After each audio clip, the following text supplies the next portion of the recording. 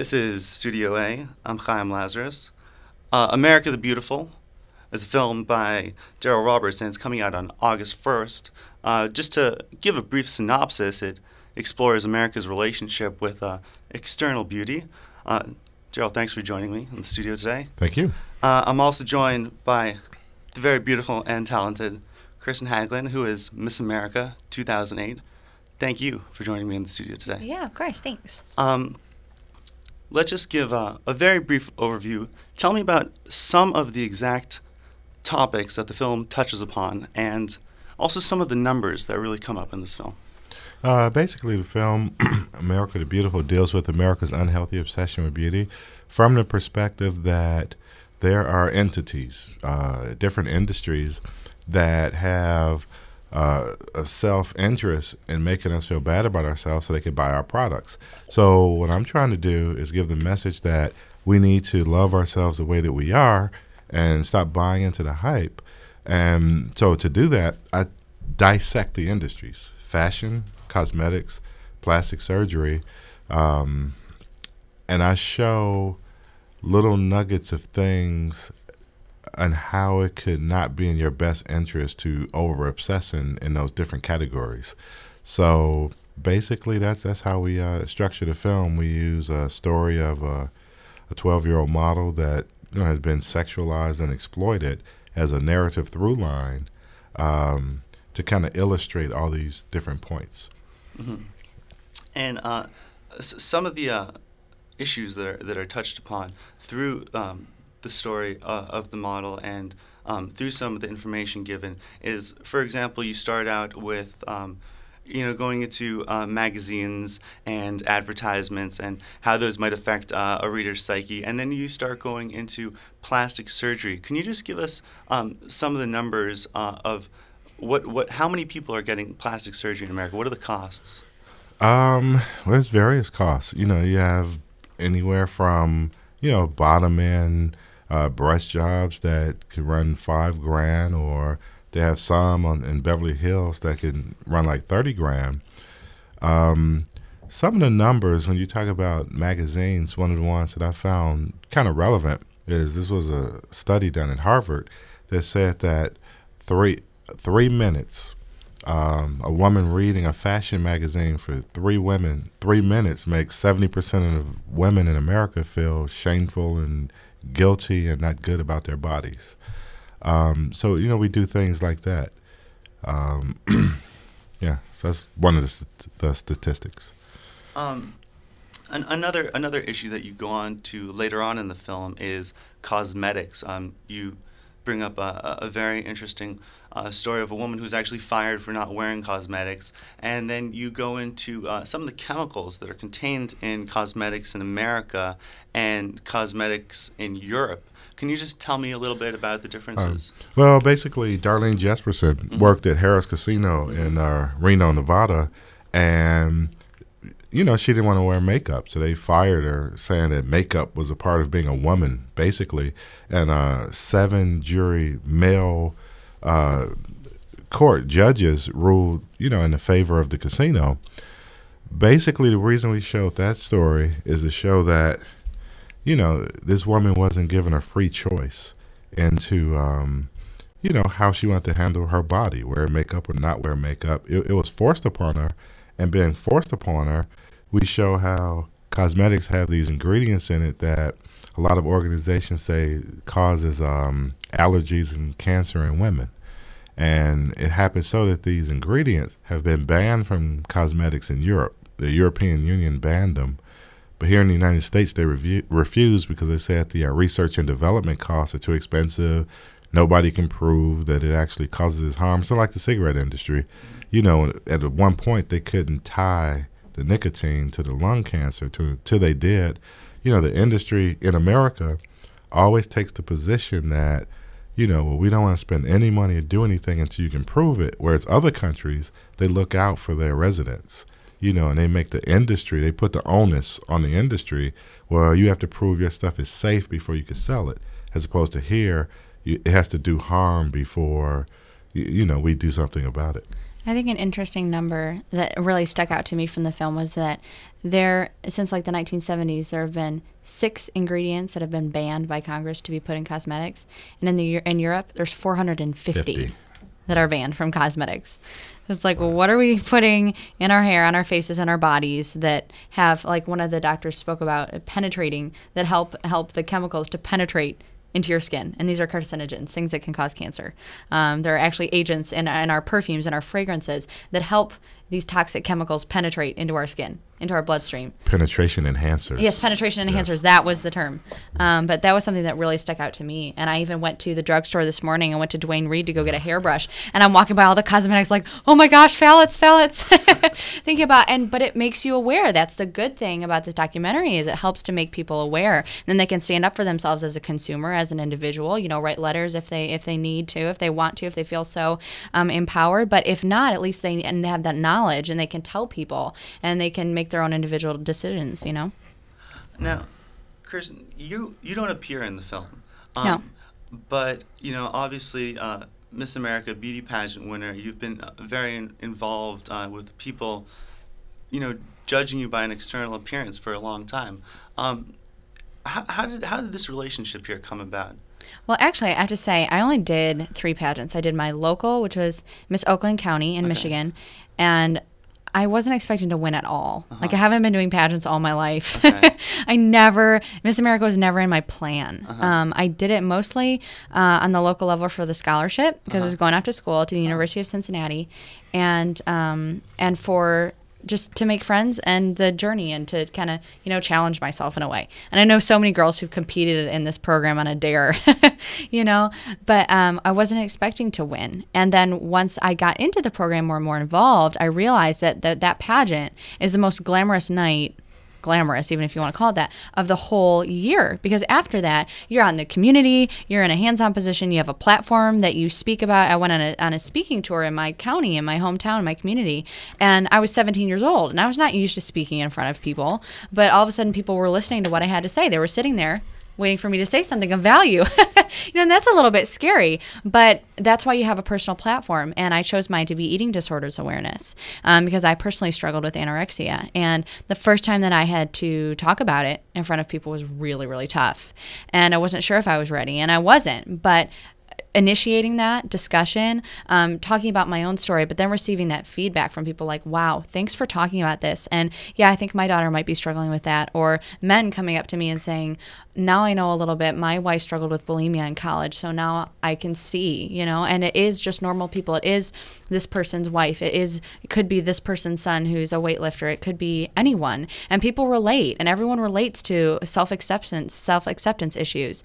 So I have felt so empowered in this position, because I am able to be in a position where people listen to what you have to say. And it's given me this opportunity to get to know Darryl through my work in the eating disorders community. I was speaking at an eating disorders conference to professionals, and they said, have you heard about Darryl Roberts, this great new film? And they told me what it was about, America the Beautiful and America's obsession with beauty. I said, oh my goodness, that's what I am all about. And turning the tables and destigmatizing industries and using the industry, the entertainment industry, to send a positive message, because we do live in a pop culture. We do live in a celebrity saturated world. Why not use that power, use something like Miss America, who young women look up to and pay attention to say, we need to think about how we treat our bodies, the way that we respect ourselves, and how we define beauty. And Miss America is a complete American woman, someone who, is intelligent, who wants to spread a message, is working for scholarship to continue her education, and happens to have competed in a pageant, which is the tradition from 1921. It's that one night, and the rest of it is a job. You're a businesswoman and a spokesperson. So through my work, I got connected with Darryl, and through ANAD, which is a anorexia nervosa and associated disorders, a nonprofit group, and we got connected. He invited me here to attend the premiere, and I feel so happy to be here to support this, and it's what I am all about. I'm hopefully going to attend the Los Angeles premiere in August, and I just can't wait to encourage, and I already am encouraging young women to come out and see this film and to respond to its message, because it tells you that you as a consumer and the individual have the responsibility and the right to love yourself for who you are on the inside first, and you have the power to make those choices. If I may, can you tell me a little bit about your personal experiences? And please. Sure. I grew up dancing, doing ballet from the age of 3 years old, jazz, tap, and ballet, but ballet was really my dream. And I was always very passionate about the arts and about music. And when I got to be about 12, 13 years old, I decided I got very, very intensely involved in ballet, 6-7 days a week, rehearsing all the time, and went off to my first summer ballet program. I became very heavily involved in the world and seeing these older dancers and what they looked like and what I needed to be if I wanted to be a professional. And I really wanted to, and that was always my dream as a little girl. And I started your body is changing. You're going through adolescence. And all of a sudden I started to see that my body wasn't looking like that anymore, like an 11, 12-year-old girl.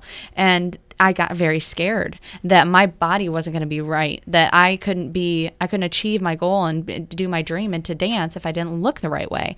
So, and I was a very perfectionistic type A kind of person that always wanted to be the best and do the very best that I could. And so I compared myself to other girls and saw what they were eating and went on my first diet to lose a couple pounds, and then I'll be fine. Well, you won't be fine. Once that mentality starts to kick in, every extra pound is another victory. Every food that you cut out is another little victory, another step. And then I received positive reinforcement from people, from my ballet teachers, from friends, from other adults, in my life. They would say, "Oh, you have such willpower," and because they just don't know. And so I received positive reinforcement, and so I continued to go down this path, and it became very, very serious when I was 16 years old, and I came home one summer, and I was much, much, much too thin. I was seriously depressed. The only person I was in a relationship with was my eating disorder, because you don't want to be around food, you don't want to be around anyone else, no one wants to hang out with you because you're always obsessing about food, and that's not fun. And so I lost my sense of self. In an effort to try and hang on to my dreams, I'd completely lost my sense of self and who Kirsten was. And so my mother, who's a nurse, was the one who really took the step and said, we need to go see a doctor. And so I did. I went and saw my pediatrician, and they recognized something was wrong. They said, well, she possibly, might have anorexia nervosa. So we went to an eating disorder specialist. I was diagnosed with this disease. And then went on to hook up with a clinical psychologist as well as a nutritionist. That's my treatment team in order to get better, because you can't just go see a doctor. You need mental health treatment as well as a nutritionist to work with you on a food plan. So I got set up with this team and started on the journey toward recovery. Well, now, something very interesting, which I saw in the film, was that, like you said, this is a disease, and a lot of people suffer with it. Yes. And people die from bulimia and anorexia. But what shows up on the death certificate when people actually do die from this disease? The couple in the film, it said unknown causes. But in the case of like Terry Schiavo, who died of an eating disorder, it was some kind of organ failure, and I forgot which organ it was. So it's either unknown causes or organ failure, because that's normally what happens, right? Your organs go out. Or in the case of anorexic, your heart stops. You have a heart attack. Gotcha. So it would say heart attack, for instance. So that's how they disguise themselves and hide from having real statistics on it. So if you go to the Center for Disease Control, how many people would they say died of like eating 187 disorder? Right. In a year. And it's way more than that, but it's not, they have no statistics. And I think the lack of statistics is what's keeping organizations that she's working with from being able to go to Congress and go to insurance companies and say, look, how many people are dying from this? It's just not there. It's absolutely. That's what I was able to do. I was able to go lobby Congress in April for the passage of mental health parity, which would demand or mandate insurance companies to cover health costs for mental illness in the same respect that they do physical illness. But mental health parity, they've been working on that for 12 years in Congress, and so it's finally gotten through both the House and the Senate. It's in Congress or in conference right now. We're also there introducing a bill called the Freed Act, which the first priority of the bill is to increase federal funding for research by places like the CDC and the National Institute for Mental Health, so we can get those numbers and increase education. So many doctors don't put that on a death certificate. They don't even recognize a girl, when she comes in and she's faint and she's maybe about to have a heart attack, they don't recognize it as an eating disorder. Oh, you're just fatigued. Go home, get some sleep. Here's an antibiotic or something, quick fix. But they don't recognize it as an eating disorder because they don't receive the proper education in medical school about eating disorders, maybe a week, because they're not taken seriously. And the fact is, it is serious. It is killing people. Now, correct me if I'm wrong, but you took part in like a reality show with a whole bunch of... Yeah, at Miss America Reality Check last year, in conjunction with the pageant. All the girls went out to LA and filmed in November this reality show. They had all of us living in the house, and it was interesting. I tried to stay out of the camera. Now, that's, of course, a very interesting situation. You're there with all these incredibly beautiful girls. They're all very much concerned about their external image. Did you encounter anyone there who had any sort of eating disorders? I had girls, actually. This is really neat, that because knowing what my platform was, they approached me and shared their struggles, and we talked about it. And no, that opportunity was really a great chance to bond with the other girls, because we're all college girls. We're all the same. I mean, and we all are professionals, because we all come from a state where we have a job, and where every day our job is traveling around the state, speaking in schools, visiting children in the hospital. We do work with Children's Miracle Network. So all of the girls, there's a respect there for the work that each other does, and we're not prissy models. That's not our job. We don't walk red carpets and pose for magazines. That's not our job. We're in the community, hands-on. So each girl respects that. And you notice tendencies around food. Oh yeah, anywhere that you're with women, you're going to notice weird behaviors around food. So yeah, for sure. But that gives me an opportunity to stand up and be a role model. And actually, a really cool story. And I didn't mean it. I didn't do it in any kind of way to try and, be a champion or anything. I wasn't. But it was cool. And there was this time in the show where everyone was getting a makeover, like a haircut and, a makeup, which was supposed to make you feel better about yourself, which I was totally like, no, it takes more than a haircut and a makeover to make you feel good about yourself, of course. And the girls and I talked about that. But a contestant came over. We were all sitting eating dinner, and our director and camera guy were standing right there and trying to, listening into conversations to see what they would, then start filming and say, okay, have that conversation again. That's reality for you. And so when a contestant came over and we were all eating, we said, come sit down and, have dinner with us. She said, oh, well, I'm nervous. She was getting her hair really chopped off, really short haircut. No, I'm nervous. I don't eat when I'm nervous. And it wasn't I don't think she had an eating disorder, but it was just something that she said. The director picked up on it, said, oh, camera guy, turn the camera on. Will you say that again? She's like, what? Oh, okay. And they're getting ready to film her say this comment again. He said, that's a good sound bite. I'm like, oh, no. I don't want that to be, I don't want young girls to hear that. So I just lightly tapped the director. I said, can we please not film that? And he's like, well, why not? I said, well, I don't think that's a good message for young women to be hearing in this show. He's like, wasn't going to do it. The camera guy's getting ready to set up. I tapped again. I said, please no, my platform is eating disorders awareness, and I struggled with an eating disorder, and it really is not necessary. And he said, okay. And they didn't end up filming that. And it's just small little things like that, saying that. I mean, I've got nothing to lose. I don't have to work for my next job or whatever. I'm not going to get fired from the reality show, So I had nothing to lose, and so I stood up for it and said that, because it's just small things like that. We don't want girls to hear that message, especially from people in a position of leadership, So that was really cool. But yeah, it was an interesting experience. Yeah. Wow, that's great. If I can just go back for a second, can you tell me about, you interviewed all these young girls, these are the girls who are getting these messages, and tell me about some of the responses you got when you were asking young girls, 12, 13, 14, 15, about their self-image and about their self-esteem. When I first started filming the documentary, I interviewed 200 women, ages about 8 to 50 or whatever, and it's pretty much the same. So out of the 200, one of the questions I would ask them is, do you feel attractive or do you feel beautiful? And only 2 said yes. And they blamed the images in magazines specifically. So of all the media it's the skinny models in the magazines that they all blame for making them feel bad about themselves. What was really interesting is, because it was just common sense to me. I'm like, well, if that makes you feel bad, why don't you just stop reading it and put it down? And I'm like, well, no, you can't. I mean, you have to read it. So there's some kind of love-hate relationship with women in these magazines. But it dawned on me that it's possible that 99% of the women are walking the streets feeling unattractive. So that's what made me go to New York. I flew out here to interview the editors of all those magazines, since they said that's the cause of the problem, to let them know what I had found. And I'm thinking, well, evidently they must not know about it. No, I talked to the editors. They was like, yeah, but we're not social workers. Our magazine is not a not-for-profit. We're here to make money. So they made it clear it was about the money.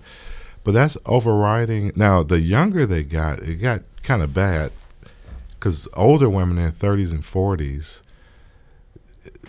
they were more intelligent about feeling bad about themselves. But the women, like the young girl who was 7, in the movie, the younger they start feeling ugly. And like the girl at the beginning of the film, she just insisted she was ugly. She's really attractive too. And she's 12 years old. She can't tell you why she's ugly. I'm just ugly. And I'm like, well, who's attractive then? And what was really telling about it, when I asked her who was attractive, Beyonce, Aaliyah, celebrities. Nobody from real life. Nobody from her family, friends, just celebrities. So I think it's the messages from the media in combination with celebrity culture, and is making young girls feel like they're not good enough. Yeah, I mean, I thought the interviews with the editors was really very telling. I mean, how completely unapologetic they were and how entirely aware of the situation. I found, completely fascinating. Another really interesting interview you had was with the advertising executive. Yeah. And tell me a little bit about what she said in that interview that really tied in together the advertisements in the magazines and the content. Basically, what she really said, and it's in the film too, because she actually acknowledged. So the part that's not in the film is I'm telling her what advertising is doing, and she's kind of denying it. So she says, well, it used to be that way, where we present a problem and then we put our product out there as a solution. But, we kind of don't do that anyway. And I keep giving her examples. So what's in the movie is she goes, well, there are two types of women. One type is the ones that's super beauty involved. I mean, they wear all the products and they really like it. The other type, and they are like the victims, her exact words. They're like the victims in this.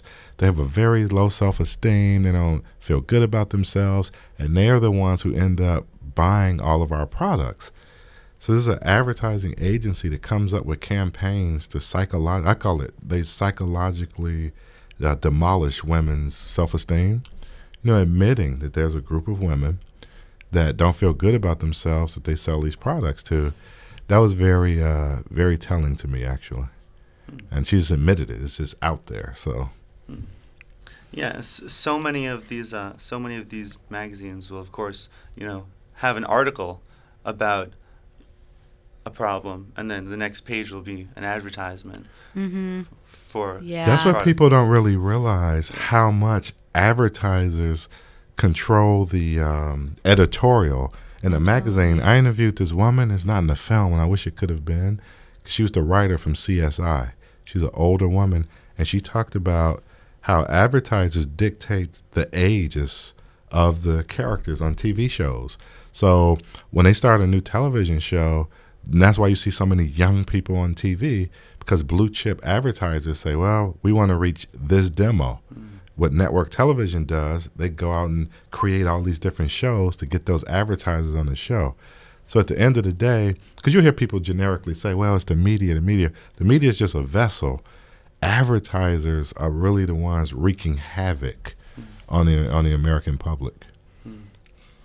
Now, when you were a young girl, Kirsten, when you were looking up to older dancers, you said that was your biggest influence of what I wanted to be. Did advertisements and magazines and stuff like that also have an effect on you, or not so much? Absolutely. Yeah. Absolutely. Because it's what started as just comparing myself to older dancers and professional ballerinas, then I was doing my research, and I was a good study because I was a good student. I was very type A. If I was going to do my work, I was going to do it the right way. So I did my research, and I looked at the fashion magazines, and I looked at what models looked like and embodied that or imprinted that image in my head of what I needed to look like in order to be beautiful. Like, beautiful to me became something that was very, very thin and sick. And I see that now, and now that I'm in a healthy place, it makes me so sad, but I'm glad that I remember what that feels like so that I can help other girls, because when I talk to them, I know exactly what they're feeling. I know what's going on in their brain. But it helps me to realize that that is not what's important. It is not about just your body. And you realize how little control you have over like the media messages that you receive, like the advertising. I think is really key. I was walking actually down the street this morning in New York, and the booths, where they sell like the candy and gum and magazines and all of that, on the street. It wasn't even open yet, but the side of it had all the front covers of the magazines. So I didn't even have a choice. I didn't even have to buy one. I was just walking down the street, and there was Elle, Vogue, InStyle, like all the magazines, like the covers were right there. I was like, there's perfect example of that. It's very true, but it absolutely played a role for me, especially once I was tuned in and heading down the wrong road. It just exacerbated the illness. Now, tell me the story of Garen, this young girl who the film follows. Just give me a brief synopsis, if you can, of her career. Basically, I was at a fashion show in Los Angeles, LA Fashion Week, and there was this black girl on the runway, a model that I thought was in her 20s. And a guy next to me remarked that, wow, I want to take that model home tonight. And the lady told him, well, if you do, you better be careful because she's 12. I was like, whoa. Her body was hanging out and all that. I was like, are you serious? They're sexualizing a child, huh? And it immediately reminded me of those Calvin Klein ads where they had them 10-year-olds in underwear. But I met her mom at that fashion show and told her what I was doing with the documentary, and she agreed to let me come and follow them. I followed them for like 3 years, actually. Basically, Garen's story is interesting because just prior to modeling, when she was 10, she said everybody used to call her giraffe and stick and beanpole, and she felt tall, skinny, and unattractive. Once she became a model on the runway dressed up for Tommy Hilfiger, she felt beautiful. Well, if you flash to the end of the film, and when she became a size 4, puberty set in, size 4, and they told her she was 7 centimeters too big to model anymore, and she couldn't model. That beauty that was given to her was now taken away, and that's how she ended up feeling ugly, even though she was like nowhere near ugly. That parallel, which is why I like her story in the film, is the same for the American public. If you buy into or let someone else tell you what beauty is, and you buy into it, and that's where you get your self-esteem from, it can be taken from you at any time. So we have to develop our own value system and find out what's beautiful to us within us, and only value that, not something externally. I completely agree with that. That was a discovery that I made, and I think that a lot of people need to realize is that beauty, how do we define beauty? That's a question that the film asks, and who defines it for us? And something that I talk about when I talk to young girls is going on a media diet. If you're going to go on a diet, and realize that you have control of the amount of media, to some extent, you have a control over how much media you consume. You can turn off the TV and like go on a walk outside. You can spend time with your family. You can have like family game night, or do something else, something that where you are listening to your heart and to your head, and getting to know yourself internally. And we talk about, true beauty to me is something that you offer. In the film, something that's really cool, Anthony Kiedis from the Red Hot Chili Peppers tells Darryl that he has a beautiful handshake.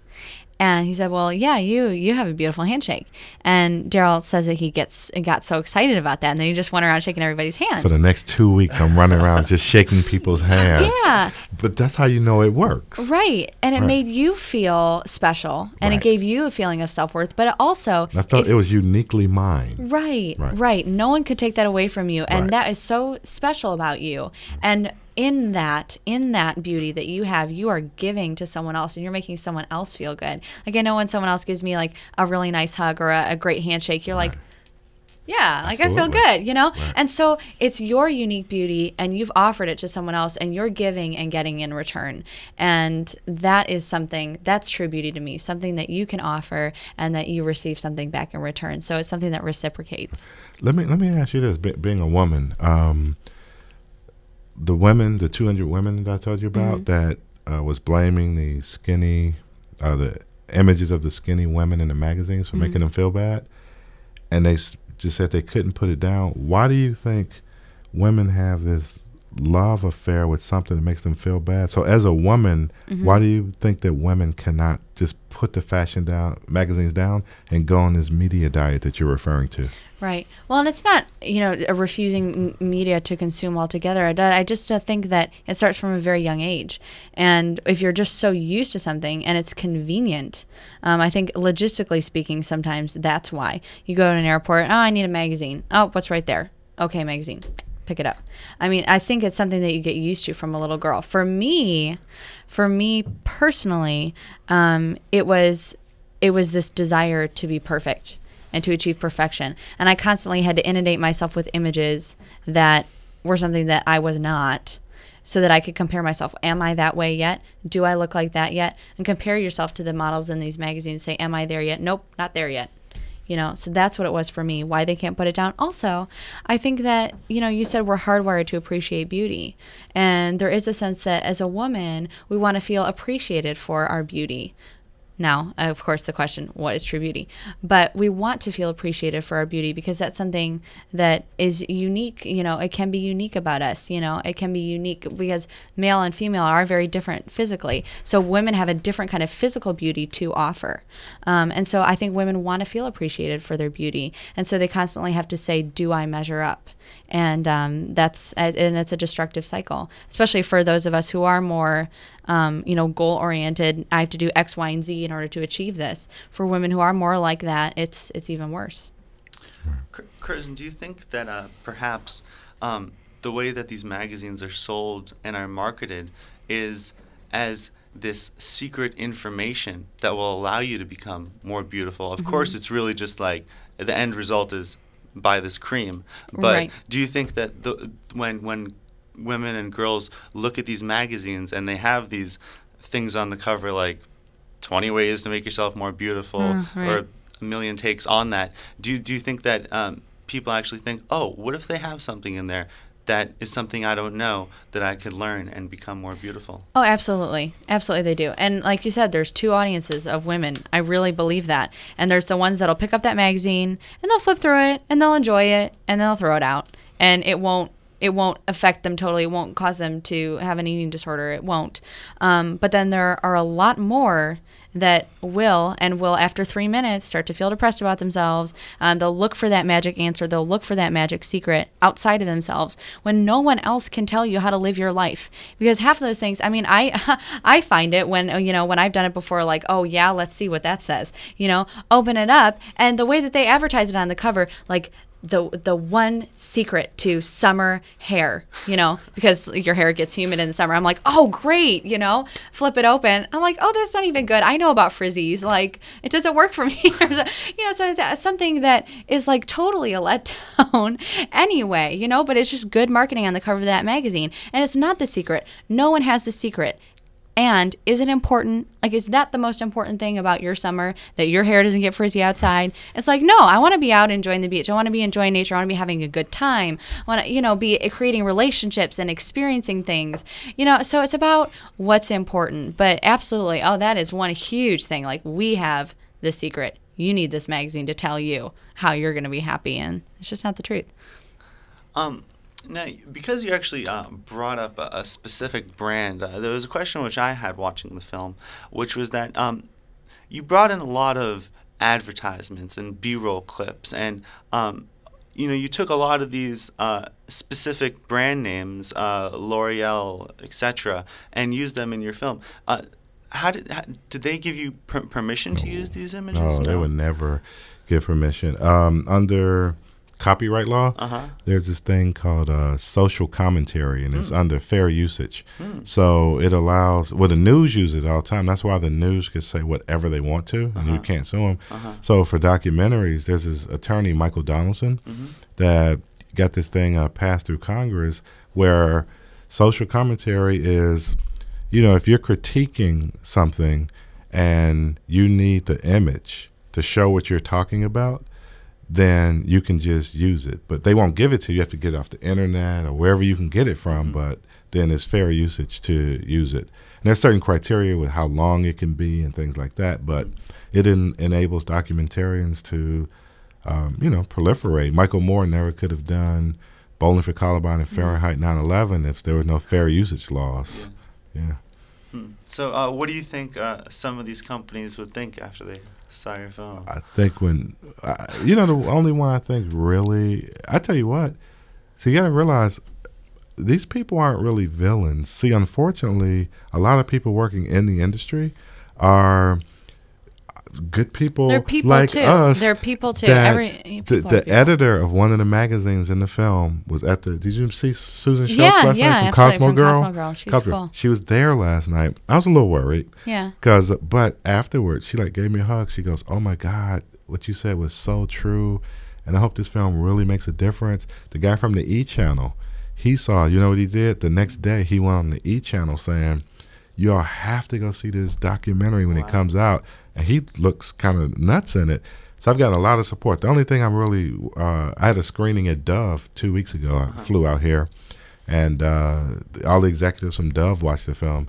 The only person I think is really going to be uptight is Revlon, because that was brutal, you know. So you have the toxins in your cosmetics that a lot of organizations says causes breast cancer and allergies in women, but then you turn around and sponsor the breast cancer walk. Yeah. Companies don't really like that kind of publicity, so that'll probably be the worst reaction, except for those plastic surgeons from Dr. 90210. So when we get to Los Angeles, I figure that'll be. Oh no. Well, since you touched upon it, let's talk about that a little bit, about plastic surgery. What's required for a doctor to perform plastic surgery? If I'm a doctor, I want to do some plastic surgery, what do I have to do? No, the only thing that's required is you have to have an MD degree. And I think most doctors have to have an MD degree to be a doctor. So that's it. You just have to be a doctor. Specialty. Right. Now, some of them, what they'll do, they'll take a weekend course. You don't have to.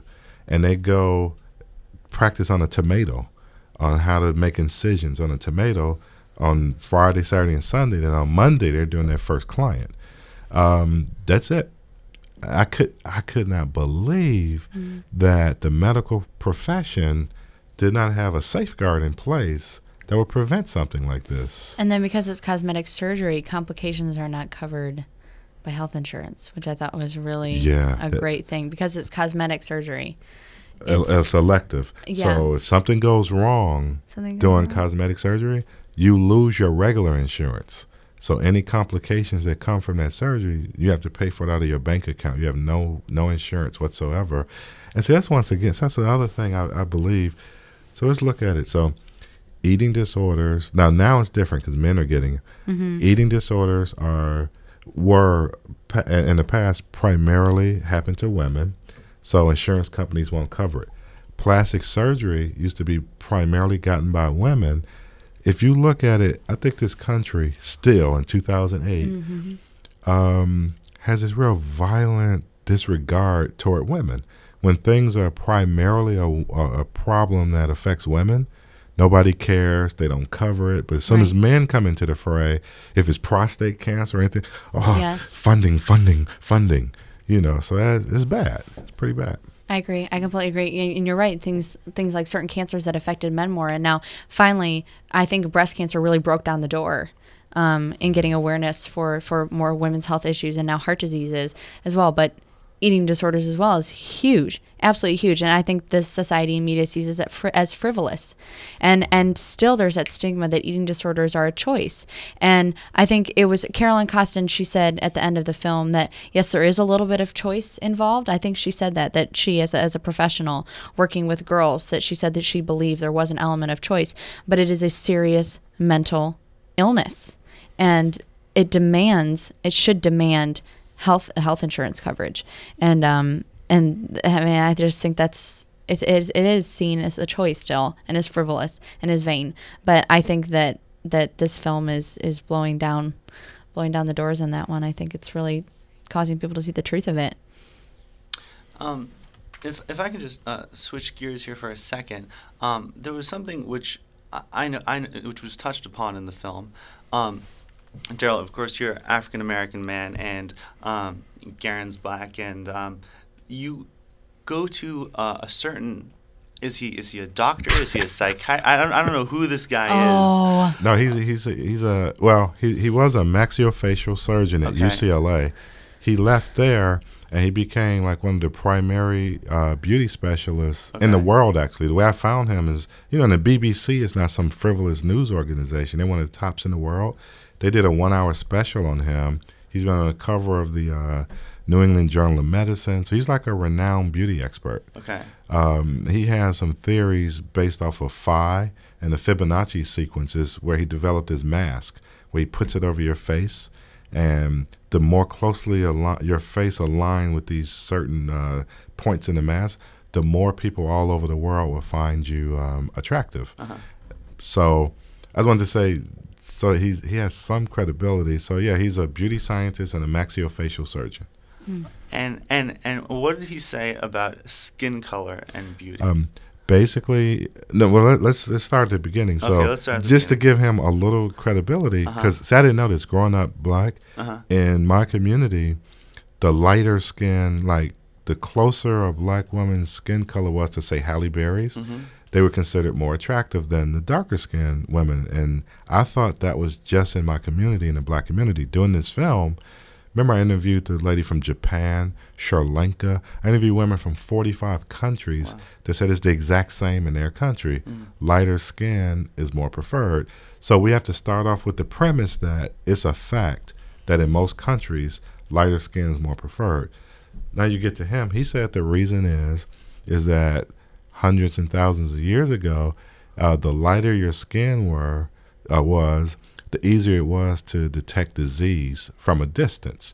And it was easier to see that someone was healthy and that they were trustworthy because you could see if they was healthy. If their skin was lighter, there was no blemishes. He said the darker the skin, you could hide disease. And it was harder to tell if someone was healthy, therefore trustworthy. So that was his premise on the light skin, dark skin thing. And do you buy that? I had never, I'll be honest, I had never heard it before. I had never heard that either. either. And the only thing I won't do, because this guy, I mean, he's way far more researched than I am in that subject. So I'll just say it sounds a little strange, and I had never heard it before. Right. So, but without doing the research, I would not say, "Oh, that's just not true." And even if that theory holds some kind of credence or substantiality, but I think that we have come to a point where we have enough resources and we have enough tools and at least in our brains we have a frontal lobe and we have enough of a conscience as a society to say, okay, that may have been the case, but we know enough to get over that. Right. And we can't always totally completely fight evolution or biology, but we can make a conscious choice. I mean, we have our free agency as human beings. We have this wonderful thing called our conscious that makes us socially aware. Some people more than others, I think. Right. But we can make that choice. And he was an interesting character. Yeah. But you know what I loved? I loved kind of as a I don't know, as something the opposite to that in the film, Eve Ensler from the Vagina Monologues. Right. She says that she had this conversation with a woman in Africa who said, you like that tree? You like that tree? Right. Is this tree ugly because it doesn't look like that tree? It's similar like that. Like, yeah, you can have this mask of what the perfect face is supposed to look like scientifically, but we appreciate each tree for its individual beauty, we need to do the same thing and celebrate our differences and celebrate body diversity and the fact that each someone has something uniquely beautiful about them, both externally and internally. Right. Yeah, and I think one of the things I found interesting, his name is Dr. McQuarrie, is, to me, his whole mindset ran parallel to the beauty industry. So what he really was saying is that this is what's beautiful because of this, and if you don't look like this, you need to do something about it to look like this, yourself. Which is what the whole industry is saying. So that's why I want that little parallel. And to me, it all boils down to intolerance of difference. And I think that's one of the few things is really keeping this country from becoming the greatest country, and probably the greatest country in the world now, but you know what I mean, an even greater country is some of our unwillingness to, to accept things that are different. He also had another theory, which is kind of interesting, that most people feel more comfortable to things that are closer to them. And he said it goes from the macro to the micro. So, for instance, if you and I were in Germany and I met you, and we'd be like, "Oh my God, you're from America. That is so cool," and we would bond. Yeah. But if you and I were in California, then it's like, well, I go to UCLA and you go to USC and we're rivals. Right. So the smaller you break it down, the more people feel comfortable within their little group. Kind of interesting. Yeah. We don't have that much time left, so Kirsten, I really want to get, I know you're probably very well rehearsed in it, but I really want to get world peace. I'm kidding. Sorry. Other people made that joke too. No, but I really want to get, like, what do you say, to I don't know how many young girls are listening, but what do you say to young girls who are looking at these magazines and who are getting these negative images, and how can you counteract that with a positive message? Well, first I say that physical beauty that is seen in that magazine, first of all, it's not real. It's two-dimensional, and you're a three-dimensional person. You're a living, breathing human being, and that is just a photograph. And I know that's hard to see, but go onto the Dove website and watch that video of that girl being made up from the time she sits down in the makeup chair to the time you see her face on a billboard, and her neck has been lengthened. She's been digitally processed as well as airbrushed as well as X, Y, and Z. It's not real. Number one. Number two, I think a great thing for young girls to know is realize who you're looking up to. Think about people in your real life. I think that was a good message that Darryl said. People in your real life, people that do things. Or if you're going to choose a celebrity to look up to, or say, why do I value these people? Choose someone who, if you're real into that, who maybe is stylish and also does something, has a message, has a voice, is a real woman and stands up for something, a cause. I think a really cool role model is someone like Princess Diana, someone like Oprah, who's a mover and a shaker and does things, but Princess Diana, who championed HIV/AIDS, that is just women who do something in the world and use their actions and use those great things that they can do as women, those special talents and unique abilities that they have. I think it's really important to analyze who our role models are and who are the people we look up to. Okay, well, I guess we'll wrap it up right there. The film is America the Beautiful. Darryl, Kirsten, thanks so much for coming on the program, and I really appreciate it, and I hope everyone goes out and sees it and really takes away a positive message. Yeah. Thank you. It opens August 1st at the Cinema Village Theater on 12th and University. Thank you. World peace. Yeah, it's world peace. No, not. Thanks.